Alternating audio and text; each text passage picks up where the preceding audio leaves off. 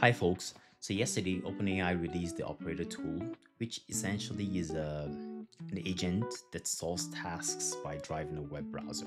And so similar to how a human being might address a task, they'll go to a website, they click around, enter a bunch of information. Underneath, we just have an agent that's sort of driven by a large language model or a generative AI model that sort of implements the same kind of thing.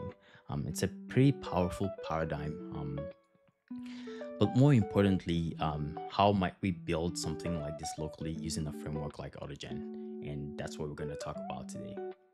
To get started, I think there are three high-level things we're going to cover today. First, installation. And so this is a really important part. Start out with a Conda environment, a completely new Python environment. Install the right dependencies.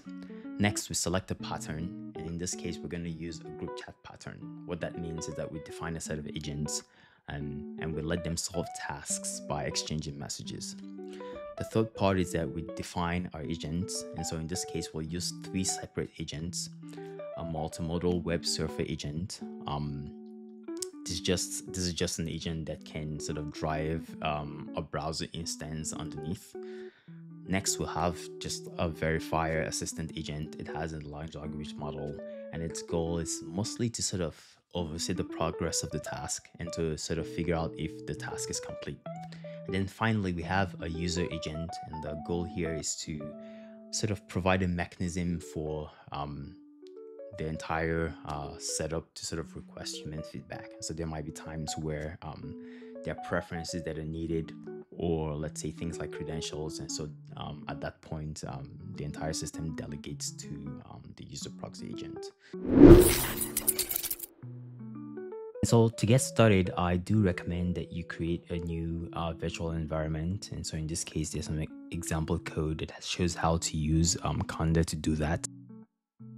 Next, it's important that you install all of the dependencies that we need for this project. So in this case, it's pip install-u autogen-agent chat, agent autogen x with the OpenAI and web surfer extras.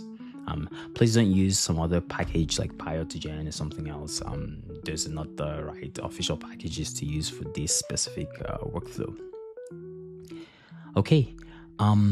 Next, we import all of the classes we will need, and so let's walk through what each line of code does.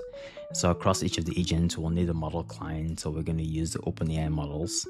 And one thing to note is that an example like this works best with models that have very strong instruction following capabilities. So if you're using smaller models, local hosted models, you might not get the same results.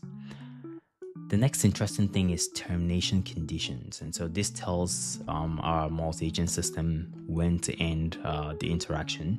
So in this case, we have like a combination termination condition. So it's a maximum of 20 messages exchanged. And so as each of the agents sort of interact and sort of make progress, we either stop when we have at least 20 messages, or when any of the agents respond with the word terminate. Next, we will instantiate our web surfer agent. And so this is the agent that does most of the heavy lifting. And so underneath, it uses a browser instance, a Chromium browser instance, and it sort of drives that instance to accomplish tasks. And we'll take a look at that. Next, we have an assistant agent, and here it mostly acts as a verifier. And so if you take a look at the system message, it says that you're a task verification assistant. And at each point, your job is to check if the task has been completed as requested by the user. And so if the task is not yet complete, you should respond with what is left to do, so outstanding tasks. And if it's complete, you sort of respond with terminate. Then we have something called the selector prompt. And so all of these agents, they will live within a container called the selector group chat container. And the prompt here just decides how this container determines which agent sort of responds next as they sort of iterate on that. And so if you look at the prompt here, it says whenever the task needs input from a human user, you should schedule the user proxy agent. And also the assistant agent will be tasked with verifying the information or the actions provided by the web surfer agent. I'd always encourage you to sort of take a look at all of these prompts because they sort of govern the behavior of the agents.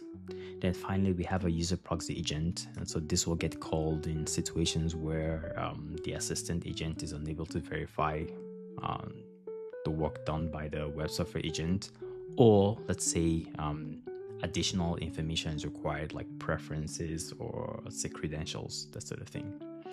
And then finally, we put all of the agents into a selector group chat container. So this is I'd encourage you to look at the documentation for the selector group chat and sort of get yourself familiar with how that works. So we have a web surfer agent, an assistant agent, and user proxy agent. We set a selector prompt, give them a model client, and a termination condition.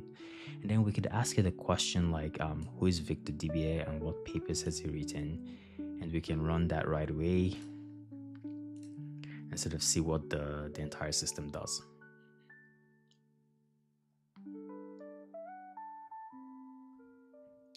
And so at the back, in the background, an entire browser instance is being spun up, and it starts at the Bing search window. Then it navigates to Bing search, puts in a search query, Victor DBA papers. And then here we see that the assistant agent responds and says the task is not yet complete. We need to figure out all the papers, and so it clicks into my website. It looks at the web surfer clicks into the website. It sort of like looks at all the content, puts it back in chat, and at this point the assistant agent responds and says the task has been fully completed. The web page provides information about Victor DBA, summarizes it, puts in my recent publications, and it responds with terminate, and the task is done. So this is an example of a task where no input was required from me or the user, and so both of these agents, the web surfer and the assistant agent, they pretty much just collaborated to solve the task. Now let's do something that might need a bit more interaction. Let's say book me a flight to San Diego for next week. So this is clearly underspecified, and so here I just mentioned book me a flight to San Diego for next week. I have no information about like my source and destination locations, and essentially I haven't said anything about like the times and all of that. So let's see what the agent does. Okay, so it says at this point it comes back and says, to move forward, we need to select what platform we're going to use, select the departure city, choose a flight that suits preferences. And I might say something like, I'd like to use Expedia. We are departing from San Jose, and I'd love a flight that leaves at night.